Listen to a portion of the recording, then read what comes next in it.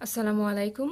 আমি ডান আক্তার, প্রভাষক তথ্য যোগাযোগ প্রযুক্তি বিভাগ, national ideal college. Welcome students, তোমরা যারা আজকে ক্লাসে অংশগ্রহণ করেছো তাদের সবাইকে আবারও অসংখ্য ধন্যবাদ ক্লাসে অংশগ্রহণের জন্য। তো আজকে আমি তোমাদের আইসিটি বইয়ের পঞ্চম অধ্যায় প্রোগ্রাম ডিজাইন এই অধ্যায়টির 3টি টপিক নিয়ে আলোচনা করব। আজকে শুরুতেই আমরা শিখব প্রোগ্রাম তৈরির ধাপসমূহ কী কী। দ্বিতীয়ত আমরা অ্যালগরিদম এবং ফ্লোচার্ট সম্পর্কে আজকে শিখব। তো চলো শুরু করা যাক। তোমরা শুরুতেই দেখতে পাচ্ছ প্রোগ্রাম তৈরির ধাপসমূহ। প্রোগ্রাম তৈরির যে ধাপগুলো রয়েছে সেগুলো হচ্ছে প্রোগ্রাম বা সমস্যা নির্দিষ্টকরণ, সমস্যা বিশ্লেষণ, প্রোগ্রাম ডিজাইন, প্রোগ্রাম উন্নয়ন, প্রোগ্রাম বাস্তবায়ন এবং সবশেষে রয়েছে প্রোগ্রাম রক্ষণাবেক্ষণ ও ডকুমেন্টেশন। তো চলো আমরা প্রতিটা ধাপ নিয়ে একটু ডিটেলসে আলোচনা করি। প্রথমে যে ধাপটি রয়েছে সেটি হচ্ছে সমস্যা নির্দিষ্টকরণ ধাপ। একটি কাঙ্ক্ষিত প্রোগ্রাম তৈরি করার জন্য সঠিকভাবে সমস্যা নির্দিষ্ট করতে হবে। প্রোগ্রামারকে প্রথমেই শনাক্ত করতে হবে কী সমস্যা সমাধানের জন্য প্রোগ্রাম রচনা করা দরকার, অর্থাৎ সমস্যাটি কী, সমস্যার বিষয়বস্তু কী ইত্যাদি বিষয় জানতে হবে।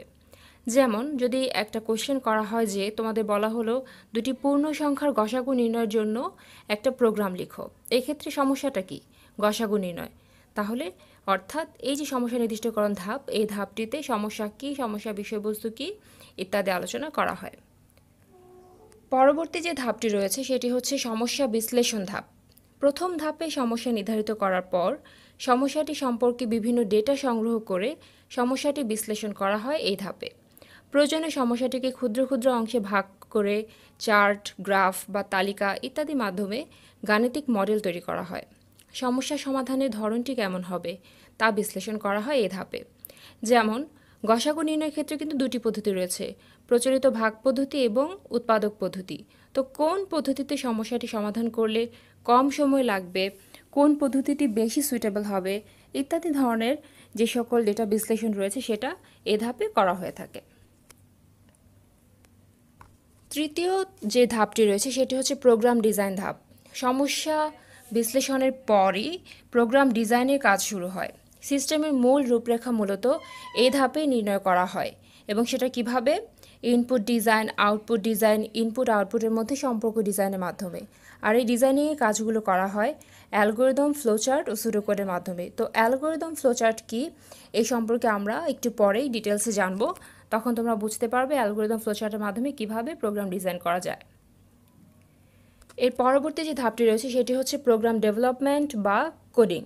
অ্যালগরিদম ও ফ্লোচার্ট অনুযায়ী প্রোগ্রাম রচনা করাই হলো কোডিং।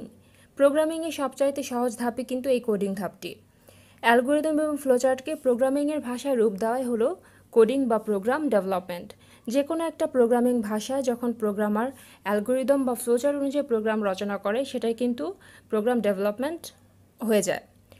প্রোগ্রামের ধরন ও গঠনের ওপর নির্ভর করে প্রোগ্রামের ভাষা নির্বাচন করা হয়, যেমন বৈজ্ঞানিক কাজের জন্য ফরট্রান, বাণিজ্যিক কাজের জন্য কোবল ইত্যাদি ধরনের ভাষা নির্ধারণ করা হয়। এর পরবর্তী যে ধাপটি রয়েছে সেটি হচ্ছে প্রোগ্রাম বাস্তবায়ন ধাপ।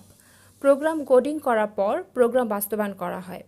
এই অংশে প্রোগ্রামকে টেস্টিং বা পরীক্ষা করা হয় যে প্রোগ্রামে কোনো ভুল আছে কিনা।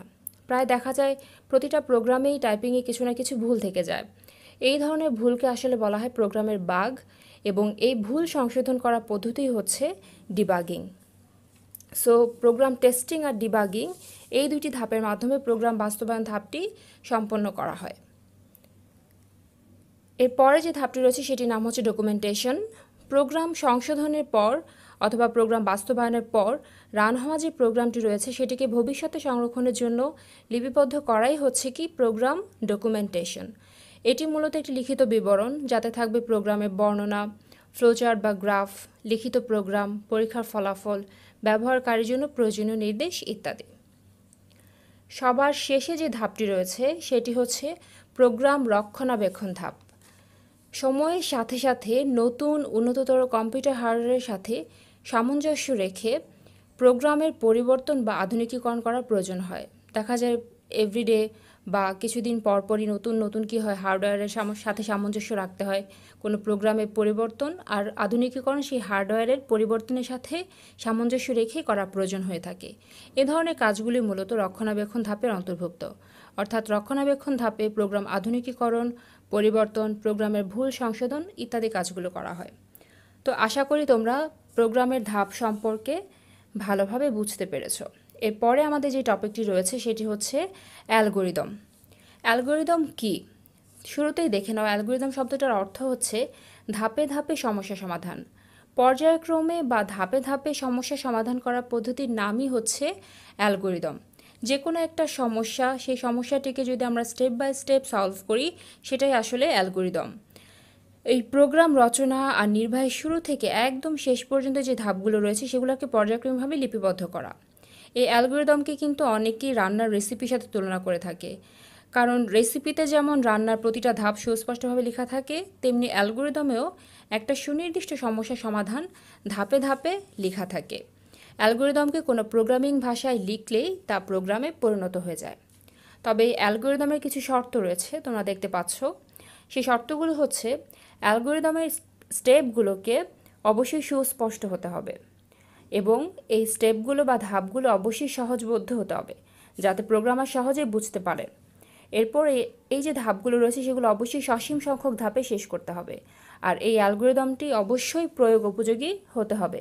সুতরাং এই শর্তগুলো অ্যালগরিদম মেনে চলে। তো অ্যালগরিদম জিনিসটা কি সেটা আরও বোঝার জন্য আমরা চলো কিছু এক্সাম্পল দেখে নিই। প্রথমে যে উদাহরণটি রয়েছে সেটি হচ্ছে 3টি সংখ্যার যোগফল নির্ণয়ের অ্যালগরিদম আমি এখানে লিখতে বলেছি। তাহলে আমি আগেই বলেছিলাম অ্যালগরিদম হচ্ছে ধাপে ধাপে সমস্যা সমাধান, অর্থাৎ স্টেপ বাই স্টেপ আমরা একটা সমস্যার সমাধান করব। এখানে সমস্যাটি কি? যোগফল নির্ণয়। আর কতটা সংখ্যার যোগফল নির্ণয়? 3টা সংখ্যার যোগফল নির্ণয়। তো শুরুতেই যে ধাপটি রয়েছে স্টেপ 1 বা ধাপ 1, এই ধাপে আমরা কি করব? অ্যালগরিদমটা শুরু করব। সেজন্য আমি কি লিখেছি? স্টার্ট। স্টেপ 1 কি? স্টার্ট। তারপর স্টেপ 2তে আমাদের কি করতে হবে? কোন সংখ্যাগুলো যোগফল নির্ণয় করব সেই সংখ্যাগুলোকে আমরা ইনপুট হিসেবে গ্রহণ করব বা সেই সংখ্যাগুলো আমরা পড়ব। সেই সংখ্যাগুলো কি? আগে তো আমাকে অবশ্যই যোগ করার আগে কোন সংখ্যা যোগ করব সেটা পড়তে হবে।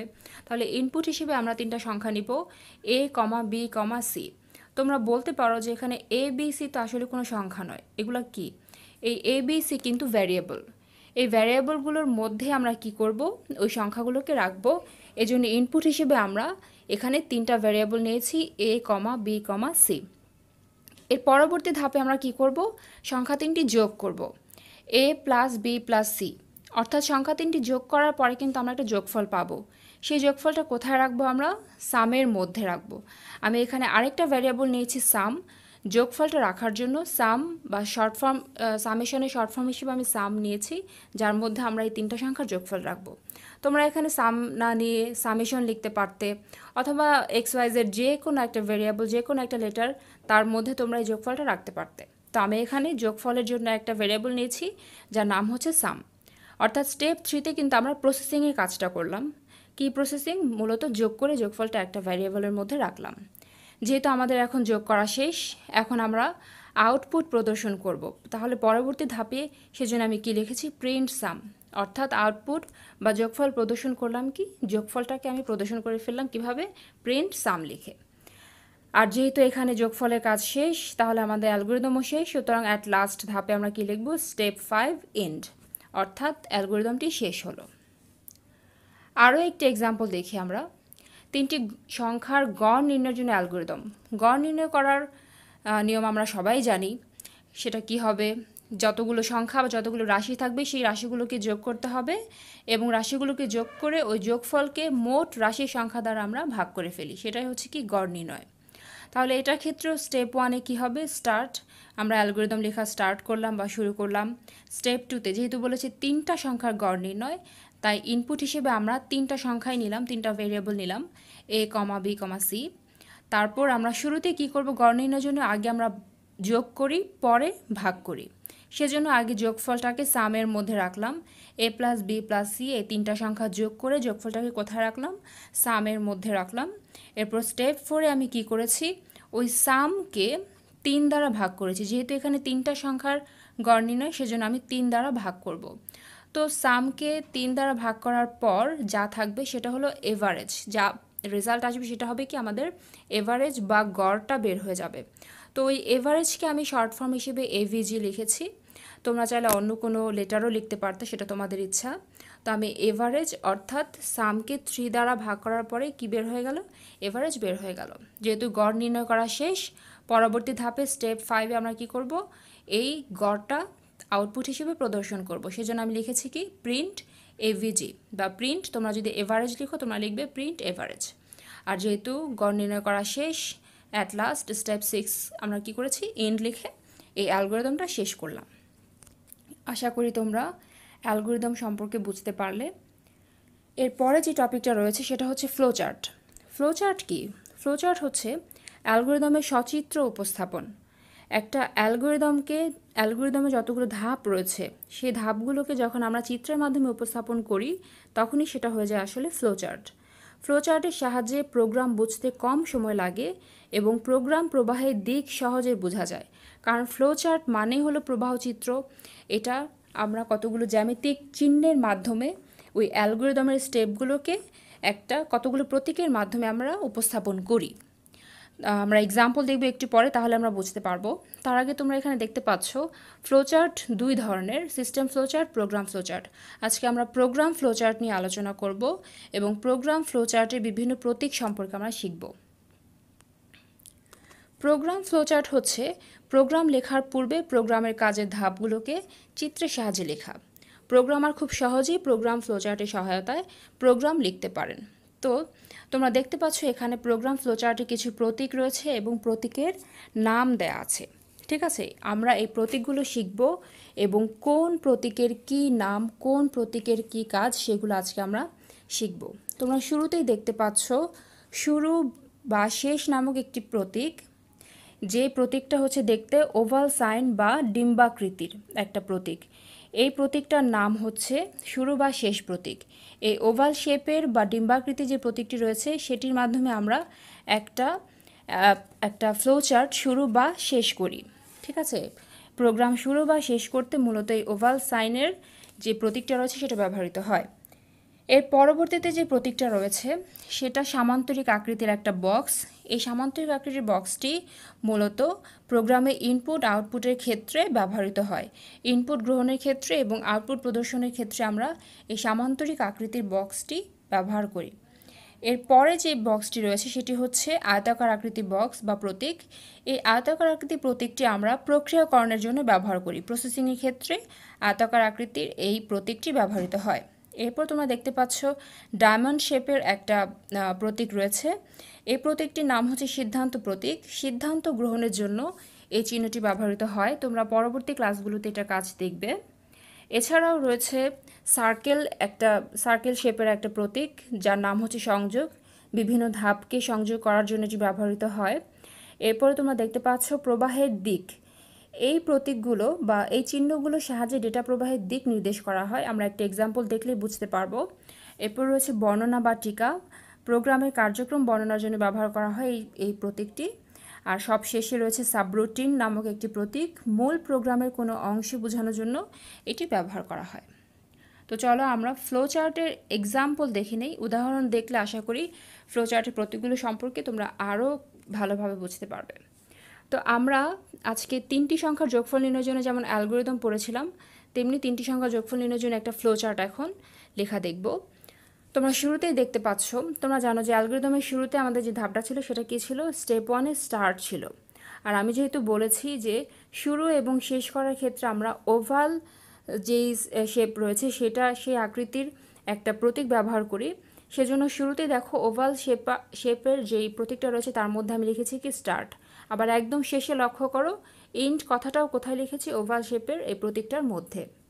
তো স্টার্ট, তারপর আমরা জানি যে ইনপুট গ্রহণের ক্ষেত্রে এবং আউটপুট প্রদর্শনের ক্ষেত্রে আমরা কি করি, আমরা সামান্তরিক আকৃতির একটা প্রতীক ব্যবহার করি। সেজন্য আমি ইনপুট হিসেবে A, B, C নিয়েছি। সেজন্য এটাকে রাখলাম কিসের মধ্যে, সামান্তরিক আকৃতি বক্সটার মধ্যে।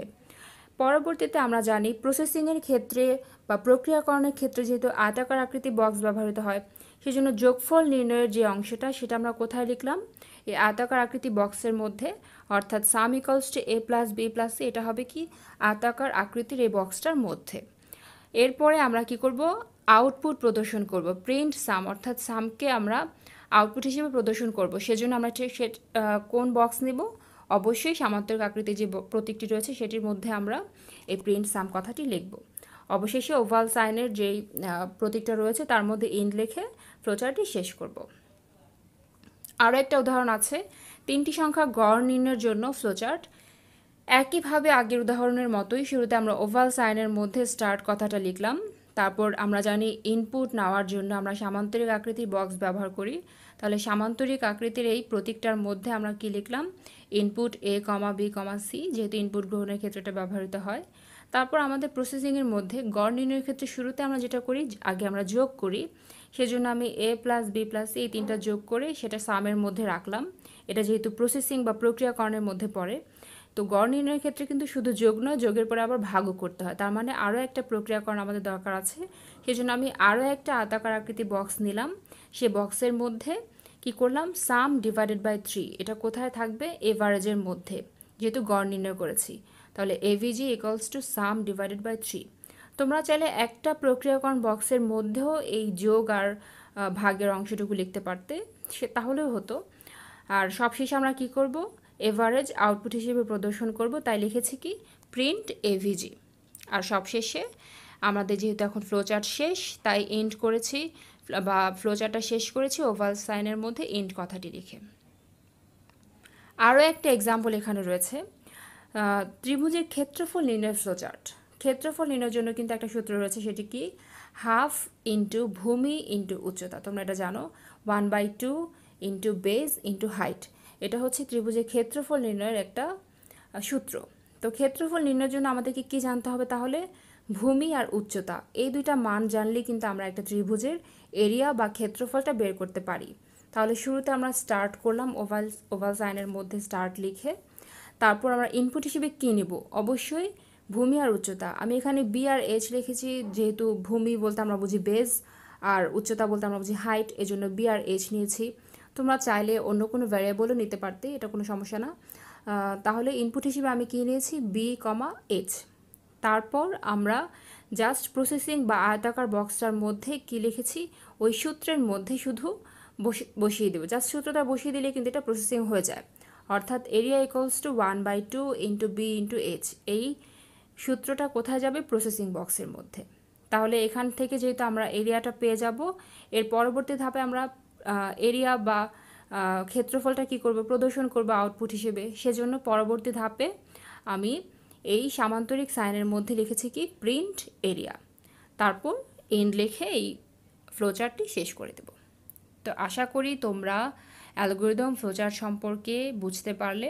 তো আমি তোমাদের জন্য একটা সৃজনশীল কোশ্চেন এখানে রেখেছি, তোমরা দেখতে পাচ্ছ, খুব সহজ একটা কোশ্চেন, ভেরি ইজি। আজকের লেকচার দেখলে তোমরা অবশ্যই এই কোশ্চেনটা ইজিলি সলভ করতে পারবে। তোমরা উদ্দীপকটা লক্ষ্য করো, এখানে একটা অ্যালগরিদম দেওয়া আছে। স্টেপ 1 প্রথমে স্টার্ট, তারপর স্টেপ 2তে ইনপুট হিসেবে নিয়েছে এফ। আসলে এটা কিসের আমরা কিন্তু ইজিলি স্টেপ 3 দেখলেই বুঝতে পারবো। স্টেপ 3তে কী লেখা আছে, C equals to 5 into F minus 32/9। তোমরা বুঝতেই পারছো এখানে যে সূত্রটা রয়েছে সেটা হচ্ছে ফারেনহাইট থেকে সেন্টিগ্রেড তাপমাত্রার কনভার্সনের একটা সূত্র রয়েছে। তার মানে এখানে যে অ্যালগরিদমটি রয়েছে সেটি হচ্ছে ফারেনহাইট থেকে সেন্টিগ্রেড তাপমাত্রায় নেওয়ার জন্য একটা অ্যালগরিদম। তো তোমরা এই অ্যালগরিদমটা দেখো তাহলে কোয়েশ্চেনগুলো কী কী আছে। কতে কোশ্চেন আছে হচ্ছে অ্যালগরিদম কি, তোমরা আজকে লেকচার দেখলে ইজিলি বলতে পারবে অ্যালগরিদম কি। তারপর খ নাম্বার অনুধাবনমূলক যে কোশ্চেন সেটা হচ্ছে ডকুমেন্টেশন কেন করতে হয়। আশা করি আজকের লেকচার থেকে তোমরা ইজিলি বুঝতে পারবে, তোমরা বইয়ের হেল্পও নিতে পারো। আর গ নাম্বারে কী কোশ্চেন করেছে দেখো, উদ্দীপকের সমস্যাটির ফ্লোচার্ট বা প্রবাহ চিত্র লেখো। ভেরি ইজি, উদ্দীপকে জাস্ট একটা অ্যালগরিদম দেওয়া আছে, তোমরা শুধু অ্যালগরিদম দেখে দেখে কি করবে, একটা ফ্লোচার্ট লিখবে। অর্থাৎ প্রত্যেকটা স্টেপে কোন স্টেপে তুমি কোন প্রতীকটা ব্যবহার করবে শুধু সেটা লিখলে কিন্তু হয়ে যাচ্ছে। আর সবার শেষে যে কোশ্চেনটা সেটা হচ্ছে উদ্দীপকের প্রক্রিয়াটি প্রোগ্রাম তৈরির কোন ধাপের সাথে সম্পর্কিত বিশ্লেষণ করো। তাহলে উদ্দীপকের প্রক্রিয়াটি কি, এখানে উদ্দীপকে কি আছে, উদ্দীপকে আছে হচ্ছে তোমার যে একটা অ্যালগরিদম লেখা আছে উদ্দীপকে। তার মানে এই অ্যালগোরিদমটা তোমার প্রোগ্রাম তৈরির কোন ধাপে ছিল, কোন ধাপে আমরা অ্যালগোরিদম দেখেছি, সেটা মনে করেই তোমরা কিন্তু এই কোশ্চেনের অ্যান্সার করতে পারবে আশা করি, যদি আজকে ক্লাসটা ভালোভাবে করে থাকো। ধন্যবাদ।